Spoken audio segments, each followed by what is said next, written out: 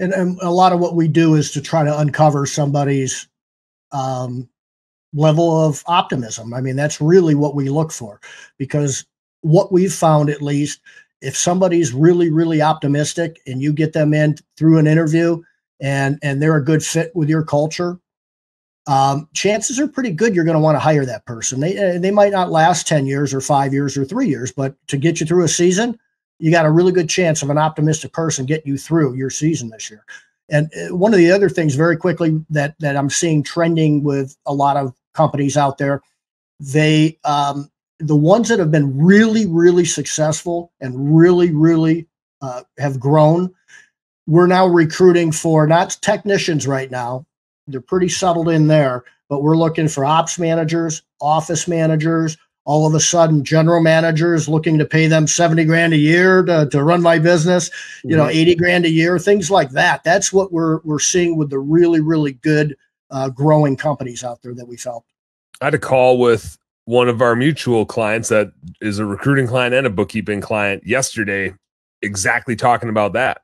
Need a general manager to take our business to the next level, and what can we pay? And so it was cool. We didn't plan this, but in hindsight, we should plan this.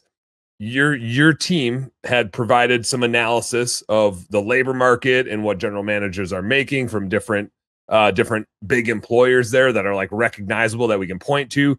And here's where we generally see like the parameters, and here's some research. And then I could take that.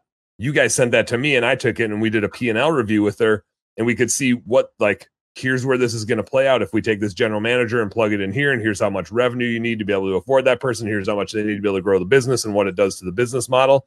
And that was pretty cool. She left that conversation feeling like really confident about being able to go. I think she came into it thinking like, I don't know what to do, but I think maybe I need a general manager, and I don't know what they would make, and I don't even know if I can afford it, to leaving a couple conversations with us being like, here's what I need my general manager to do, and here's how much I can afford to pay him, and here's how we're going to like manage this relationship, and here's how I'm going to go find him. And it was really cool to watch her confidence build, because she was like kind of freaking out about it and was like, I don't even know if this is the right thing to do at all. I don't even know why I'm thinking this. I just heard somebody else was doing it, so I tried to do it. And by the end of it, it was like, had a plan, had a course of action.